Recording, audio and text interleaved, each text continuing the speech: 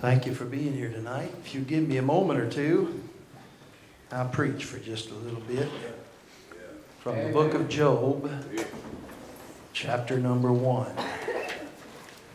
Job, chapter number 1. I want to thank you for your faithfulness to be here this Sunday evening service. Thank you, youth choir. You did a wonderful job. And it's always a blessing to hear the choirs around here. And just to be around you folks is an encouragement to our hearts. Good to be at the Victory Baptist Church. Thank you, preacher, for inviting us to come. Job chapter 1, you are very familiar with. I'll read a little bit in this chapter. And I have a little thought on my mind tonight from beginning in Job chapter 1. And we'll read verse 1 and then we'll jump down to verse 6. There was a man in the land of Uz whose name was Job. And that man was perfect and upright, and one that feared God and eschewed evil. In verse number 6, the Bible said, there was a day when the sons of God came to present themselves before the Lord, and Satan came also among them. And the Lord said unto Satan, whence comest thou? Then Satan answered the Lord and said, from going to and fro in the earth, and from walking up and down in it.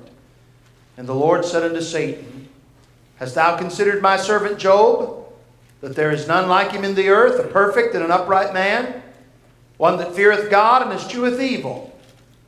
Then Satan answered the Lord and said, doth Job fear God for naught? Hast not thou made an hedge about him, and about his house, and about all that he hath on every side? Thou hast blessed the work of his hands, and his substance is increased in the land. But put forth thine hand now, and touch all that he hath, and he will curse thee to thy face. And the Lord said unto Satan, behold, all that he hath is in thy power, only upon himself put not forth thine hand. So Satan went forth from the presence of the Lord. And there was a day when his sons and daughters were eating and drinking wine in their eldest brother's house, and there came a messenger unto Job and said, the oxen were plowing, and the asses feeding beside them. The Sabeans fell upon them and took them away. Yea, they have slain the servants with the edge of the sword. And I only am escaped alone to tell thee. While I was yet speaking, there came also another and said, the fire of God is fallen from heaven, and burned up the sheep and the servants, and consumed them. And I only am escaped alone to tell thee. While he was yet speaking, there came also another and said, the Chaldeans made out 3 bands, and fell upon the camels, and have carried them away, yea, and slain the servants with the edge of the sword. And I only am escaped alone to tell thee. While he was yet speaking, there came also another and said, thy sons and thy daughters were eating and drinking wine in their eldest brother's house. And behold, there came a great wind from the wilderness, and smote the 4 corners of the house. And it fell upon the young men, and they are dead. And I only am alone, escaped alone to tell thee. Then Job arose and rent his mantle, and shaved his head, and fell down upon the ground, and worshipped. And said, naked came I out of my mother's womb, and naked shall I return thither. The Lord gave, and the Lord hath taken away. Blessed be the name of the Lord. And all this Job sinned not, nor charged God foolishly. Again there was a day when the sons of God came to present themselves before the Lord. And Satan came also among them to present himself before the Lord. And the Lord said unto Satan, from whence comest thou? And Satan answered the Lord and said, from going to and fro in the earth, and from walking up and down in it. And the Lord said unto Satan, hast thou considered my servant Job, that there is none like him in the earth, a perfect and an upright man, one that feareth God and escheweth evil, and still he holdeth fast his integrity, although thou movest me against him, to destroy him without cause? And Satan answered the Lord and said, skin for skin, yea, all that a man hath will he give for his life.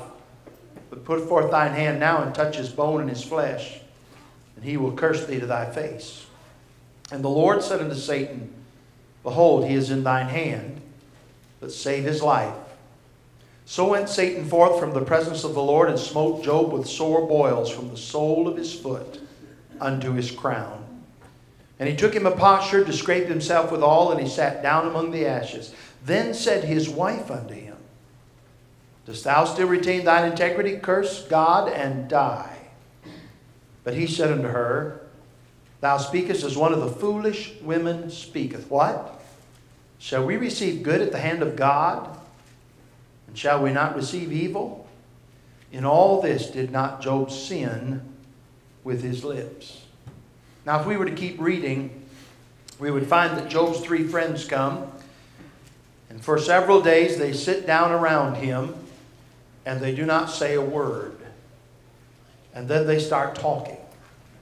And it would have been better if they had kept quiet. Yeah. Amen. Job will say to them, Miserable comforters are ye all. Ever had a miserable comforter? Ever been one? I want you to notice another verse, chapter 38, verse 1. This will be our text verse. Chapter 38 and verse 1. In fact, not even the entire verse, just the first 5 words. Genesis 38, verse 1. Then the Lord answered Job. Then the Lord answered Job. Have you ever noticed sometimes in life how hard it is to get an answer out of someone? I was in Georgia preaching. And here's a question for you.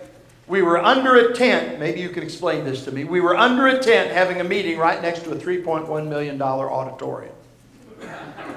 That's a question I haven't figured out. And so during the day, we would take the instruments and put them in the church. And then in the evening, I would get them and get them out and tune them. So I walked into the auditorium one night. And I was going to get the instruments and tune them up. Now, I've had these instruments. My banjo, my mama gave me when my father went home to be with the Lord. My fiddle was given to me. My guitar I've had for probably 40 years. And so it's almost more like a member of the family than it is just an instrument and a possession. So I'm careful with it. And I came in one night and I was going to tune up. And here was a little girl and had my guitar case open and was getting my guitar out of the case. Just a little girl. And I didn't want her to get it out of the case, but I didn't want to scare her. I was trying to be careful. I didn't want to scare her and I didn't want to yell. Well, I did want to yell, but I shouldn't yell. And so I said to her as softly as I could, I said, honey, that's not a good idea. And when she looked up and saw me, she slammed the top of the case down. Now, the guitar was flat in the case, so it didn't hurt it. And she looked at me. And she didn't say a word. So I looked at her and I said, what's your name? And she said, after she thought a moment, I don't remember my name. I said, you don't remember your name? She said, isn't that funny? I can't remember my name. Well, you know why she didn't want to tell me her name. She didn't want to get in trouble. I wouldn't have told on her. I was just trying to make conversation. But it was hard to get an answer out of her. And a lot of time in life, it's hard to get an answer. Now, that's a comical illustration, but there's nothing funny about it when the doctor is giving you bad news. And you would like for the Lord to explain to you why. Or maybe you're looking in the face of a loved one in a coffin. And for the life of you, you can't figure out how this would be the right thing. And somehow you and I feel like if God would just give us an explanation, an answer, so that we could say, this is why this happened, we'd feel better about it. I know folks who've gone through great sorrow and suffering, and they spend a good portion of the rest of their lives trying to answer this question. Why? We're always looking for an answer. Now, if you want to take Job's life and measure it by chapters, Job has spent 37 chapters looking for an answer. Wanting God to say, Job, this is why you're suffering. Job, this is what happened. But he doesn't get an answer. As a matter of fact, he'll say in one place, he'll say, oh, that I knew where I might find him. I've been looking. He says in one place, I think I marked it in my Bible, he said, behold, I go forward, but he is not there. And backward, but I cannot perceive him. On the left hand, where he doth work, but I cannot behold him. He hideth himself on the right hand, that I cannot see. Job said, I've been looking everywhere. I've been looking frontward and backward, on the right hand, on the left hand. Now that always interested me. He said on the left hand, where he doth work. You know, the left, I better be careful. This is a whole other message. But anyway, he said, I can't find him. I've looked in front, I've looked behind, the right, the left. I can't find him anywhere. Job is looking for an answer. Well, when we get finally to chapter 38, Job gets an answer. I'm interested in that answer tonight. I want to say three things about it. I want you to notice, first of all, the moment of the answer. The verse starts with the word then. Now, then is a time word. It puts us on a timeline. If you use the word then, it's like saying, well, we'll do this and then. Or this happened and then that happened. So we've got a timetable here. So exactly when did Job get this answer from God? When? What's the moment of it? The timing of it? He got it, first of all, after the extending of Satan's power in his life. We read about it in chapter 1. The devil came before the Lord. Satan came before the Lord. The Lord said, from whence comest thou? One writer I read said this. He said the idea behind this, when the Lord said, whence comest thou? And Satan said, from going to and fro in the earth. He said the idea behind that is Satan is saying, I've been running up and down the earth looking for somebody fit for a fight. And God said, you thought about Job? He's pretty fit. He's perfect, upright, escheweth evil. And so the devil, he made this accusation against Job, and more or less God said, okay, try him out. Let's find out. Now somebody will say to me tonight, and it has been said to me, somebody will say to me, I do not like the idea of God giving the devil, giving Satan permission to touch Job. I don't like it either. But here's what I do like. I do like the fact that Job had to get permission. You may not be happy that God gave him to him, but you ought to be happy that he had to get it from God. That he just couldn't put his hand on Job without God lowering the hedge. I'm glad for the hedge. I'm glad he watches out for me. I'm glad the angels of God are encamped round about me. I'm thankful for that, aren't you? So there's the extending of Satan's power. There is the exhausting of Job's resources. This comes after everything that is humanly possible that could help Job has failed him. His wife has failed him. I remember Brother Joe Arthur preaching on Job's wife, and I agree with what he said. But I thought about Job's wife. You know, it's hard for me to imagine that Job would marry a woman who didn't love God. He loved God. And Job even says to her, when she says, curse God and die, here is Job's response. Thou speakest as one of the foolish women. It's as though he said, this is not the way you normally talk.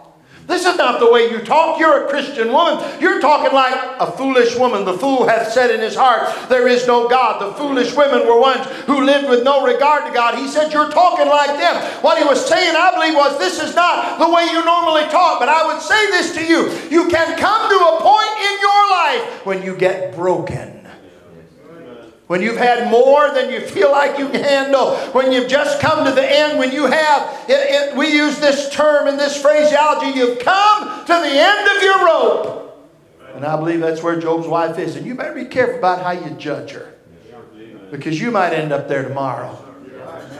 You know, I was reading, even as I was reading here a moment ago in that first chapter, it struck me.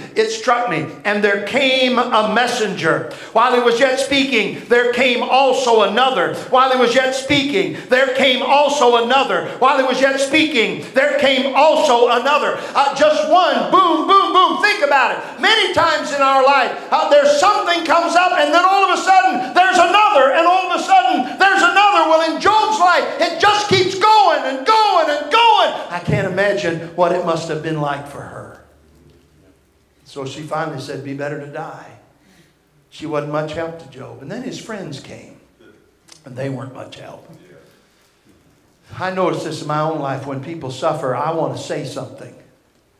I want to have something to say to them. And most of the time what I say would have been better left unsaid. Sometimes folk don't need to hear you say anything. They just need to know you will hear what they have to say. I had a fellow come to me when I was pastoring, and he was having difficulty. So he sat down in my living room. He sat over here, and I sat over here, and he started talking. And he's talking, and in the middle of his talking, I would say, And he'd talk a little longer, and I'd say, my, oh my, oh my. And he'd talk a little longer, and I'd say, isn't that something? And he'd talk a little longer, and I'd say, And he'd talk a little longer, and I'd say, my, oh my, oh my. And he'd talk a little longer, and I'd say, isn't that something? 3 hours. 3 hours he talked, and I went, My, oh my, oh my. Isn't that something? Finally, when those 3 hours were up, he looked at me and he said, thank you, Pastor. You have helped me so much. Thank you for your advice. All I said was, My, oh my, oh my. Isn't that something? He didn't need somebody to tell him anything. He just needed somebody who will hear him. David said in Psalm 130, I cried unto the Lord, and he heard me. David didn't say he answered, he said he heard me. God said to Moses when he was going to send him to Egypt, he said, I have surely seen the affliction of my people, and I have heard their cry. These fellas, if they would have just hushed and let Job talk, they would have been of much more help to him. But see, they had a theory. All of them had the same theory. They approached it from different avenues, but all of them had the same theory. And here was their theory. Job, you don't suffer unless you have secret sin. Job, you're a hypocrite. Job, if you'd been living right, if you didn't have some sin in your life, if you weren't a hypocrite, you would not face what you're facing. That's what that was their, every one of them, all three of them, that was their theory, that Job was a sinner. We're hard on those three fellas. But how many times have you looked at somebody who was suffering and the thought came to your mind, they're reaping what they sowed?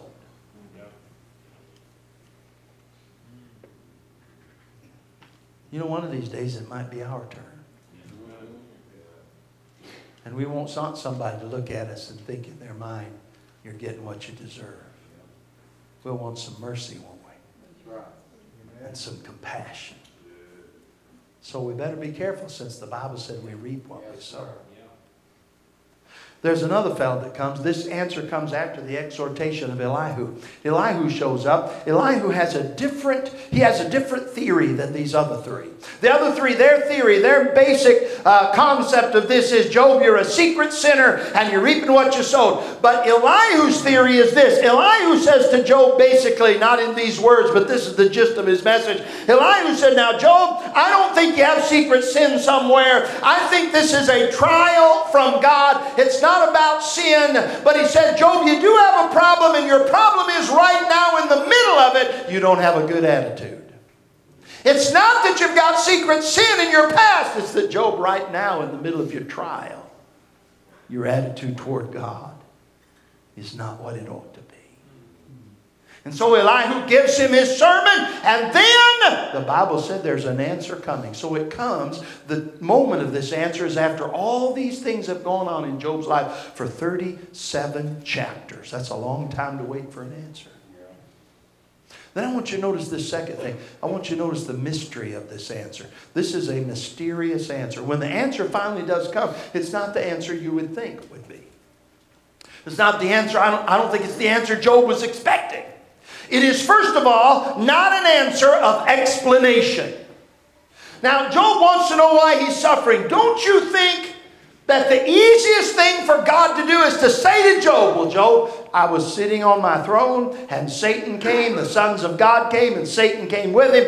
And I said, whence comest thou? And he said, from going to and fro in the earth. And I said, hast thou considered my servant Job? And Satan said to me, doth Job serve God for naught? You put a hedge about him. And so I said, okay, you can touch him, only you can go ahead and work in his life. And I gave Satan leave. You see, there's an explanation. Wouldn't that be easy? Now let me ask you a question. Do you know who wrote the book of Job? You don't, do you? And I don't either. I don't know if Job wrote it. I don't know if somebody else wrote it after Job was gone. But if Job did not write the book of Job, and if it wasn't written until after he went to be with the Lord, then Job never knew what you and I know about this trial. He spent the rest of his life with no explanation. And you better mark it down, friend. It might just be that there will never be an explanation in this life as to why you went through or are going through what you're going through.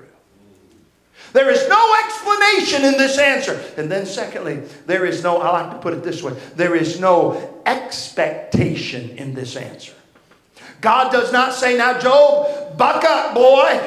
It's going to get better. Hang on, Job. Hang in there. Things are going to get better. You and I know that things do get better. You and I know what happens at the end of the book. But Job doesn't know that, and God does not promise him that things will get better. They tell me, when you talk about counseling, they tell me it's important to find hope for the person you're counseling. It's important to leave them with hope. And so I'm always looking for hopeful things if I deal with people. But God does not do that with Job. God doesn't say, okay, Job, gonna get better. Hang on.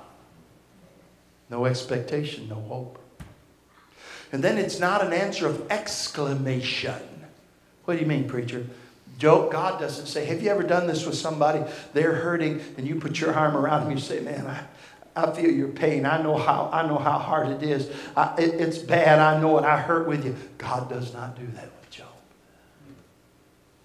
Now, God does do that in the Bible. Because the Bible said, the Hebrew writer said he's touched with the feelings of our infirmities. And the Bible said in Hebrews, it behooved him to be made like unto his brethren, that he might be a faithful and a merciful high priest in Psalm 134. Did you ever notice Psalm 134? When those servants by night stand in the house of the Lord. And there are 3 verses, and every verse has the word bless in it. The first verse says, behold, ye servants of the Lord, which by night stand in the house of the Lord. Bless the Lord. And then the second verse says, to bless the Lord. Lift up your hands in the sanctuary and bless the Lord. And that word bless means to bow down and adore. But bless is in the 3rd verse, but it's different. It's the same word, but it's different. How's it different? In verse 1, it's bless the Lord. In verse 2, it's bless the Lord. But in verse 3, it's the Lord bless thee out of Zion. So my thought on that is, if we will bless the Lord, they're supposed to bless the Lord in verse 1. Bow down and tell him how much they loved him. Verse 2, bow down and tell him how wonderful he is. And if they do that in verse 3, God will bow down and put his arm around them and say, I love you too. You ever had God just put his arms around you in the sweet Holy Ghost and remind you that you're his and that he loves you and he cares for you? Sure you have. But God does not do that with Job. So there's no explanation, there is no expectation, there is no exclamation. So what kind of answer is this? You think I forgot, but I haven't. I want you to see the mercy of this answer. Go back to Job 38, and let's look at God's answer to Job. Then the Lord answered Job. Now, let me stop and say this. I've read some commentators who take these next verses and say that the Lord is speaking to the 3 friends in Elihu. But that is not what the Bible says. What does your Bible say? Then the Lord answered who? Job. And if you go to chapter number 42, the Bible will say in verse 7, and it was so, chapter 42 and verse 7, and it was so that after the Lord had spoken these words unto whom? Job. So God is not speaking to the 3 friends, and he's not speaking to Elihu. He's speaking to Job. Let's listen to his answer, what he says to Job.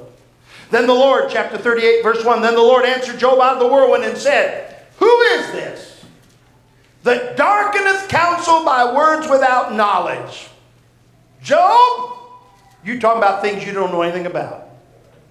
Gird up now thy loins like a man, for I will demand of thee, and answer thou me. Job, I want an answer from you. And here's what I want an answer. You know, you read this and you think, boy, here's a man. He'd been through all kind of things, and God is just not being very kind and merciful here. Job, you've been demanding an answer of me. I want an answer from you. Let's listen to these questions. Verse 4, where wast thou Where wast thou when I laid the foundations of the earth? Declare, if thou hast understanding. Who hath laid the measures thereof, if thou knowest? Or who hath stretched the line upon it? Whereupon are the foundations thereof fastened? Or who laid the cornerstone thereof? When the morning stars sang together, and all the sons of God shouted for joy. Or who shut up the sea with doors when it brake forth, as if it had issued out of the womb? When I made the cloud the garment thereof, and thick darkness a swaddling band for it, and break up for it my decreed place, and set bars and doors. Now God's answering his own question. He said, who made this? Who did this? He said, I did. I did. Then he goes on. In verse number 12, he said, hast thou commanded the morning since thy days? In verse 16, hast thou entered into the springs of the sea? In verse 18, hast thou perceived the breadth of the earth? In verse 21, knowest thou it? In verse 22, hast thou? In verse 31, canst thou? In verse 32, canst thou? In verse 33, knowest thou? In verse 34, canst thou? In verse 35, canst thou? Chapter 39 and verse 1, knowest thou? Verse 2, canst thou? Verse 10, canst thou? Verse 19, hast thou? Verse 20, canst thou? On and on we go. You'll keep reading it over and over till we get to chapter 42. Hast thou? Knowest thou? Wilt thou? Canst thou? Hast thou? Knowest thou? Wilt thou? Canst thou? Here's what God says to Job. Job, did you do this? No, you didn't. I did. Do you know this? No, you don't. I do. Did you say this? No, you don't. I said it. Job, can you do this? No. Did you make this? No, I made it. Here's God's answer. God said, Job, you don't need an explanation. You need me. He is saying, Job, I am your answer. Amen. Amen. You don't need another answer. You just need me. Amen. I called it the mercy of the answer for this reason. Listen to me now. Everything that comes into my life that takes my attention off of myself and puts my focus upon God is good for me. Amen. No matter how much it hurts, no matter how much sorrow there is in it, if it focuses my attention on the God who owns me, it's good for me. I am your answer, Job. When I pastored a little church up in Michigan, every Thursday night in our midweek service we sang, I guess probably every Thursday night, we sang number 67 out of the old red hymn book. Christ is all I need. Christ is all I need. All I need. God is saying to Job, Job, you don't need an explanation. You just need me. I am your answer. Amen. Amen. You know, have you ever noticed with children, they'll ask a question, you give them the answer, and the answer brings up another question. And you answer that question, and that answer brings up another question. And if you let it go on, it'd still be going on tonight. Why is it that children, when you answer them, it brings up another question? Because your understanding is much greater than theirs. It's on another level than theirs. How much higher do you think God's understanding is than mine? Do you think, I don't think if God explained things to me, I could understand them. I think what it would do is if God explained it to me, I'd say, but what about? And he'd explain that, and I'd say, but what about? And he'd explain that, and I'd say, but what about? And so finally, he's going to say to me, will you just trust me? I'm trustworthy. I always do what's right. Will you just trust me? And the mercy of all of our sorrows and all of our trials and all of our suffering is when we look at God and say, Lord, I trust you. You always do what's right. And I don't need an explanation. I just need you. Amen. I trust you. Job did not know. Job was not meant to know. Job was meant to know God. Now you say, well, did the answer satisfy him? Here's what Job said. Chapter 42, verse 5. I've heard of thee by the hearing of the ear, but now mine eye seeth thee. Wherefore I abhor myself and repent in dust and ashes.